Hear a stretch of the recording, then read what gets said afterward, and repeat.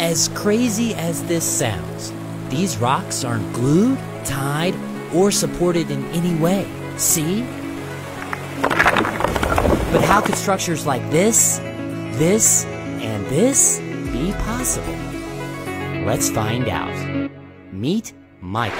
My name is Michael Grab, and I have been balancing rocks for 12 years. It all started when Michael was spending time by the river.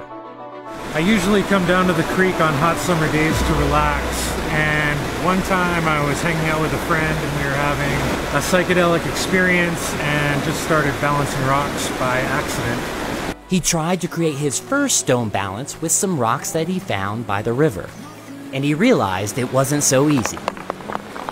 But with a little bit of persistence, he made his first stone balance. In order to do it, you have to focus on these very tiny vibrations. To stay focused on those vibrations is like purely focused on now. Tap into the animal mind, or like a flow state. In the beginning, his stone balances were small and simple. But after years of practice, they became pretty impressive.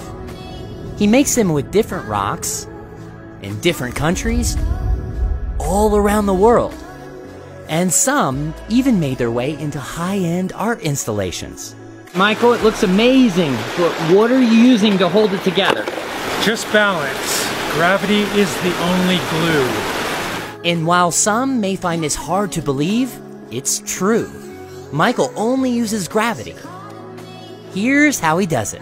First, he finds a stable rock to use as a base. Then, he looks for rocks with special shapes and surfaces.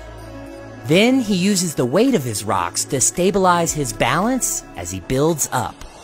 Once I get a sequence of rocks selected, I basically just start working with it and make really tiny micro adjustments until I feel that very thin thread of balance go through the rocks. I call that the 0 point. It's when the rocks stop and I intuitively know that they're balanced.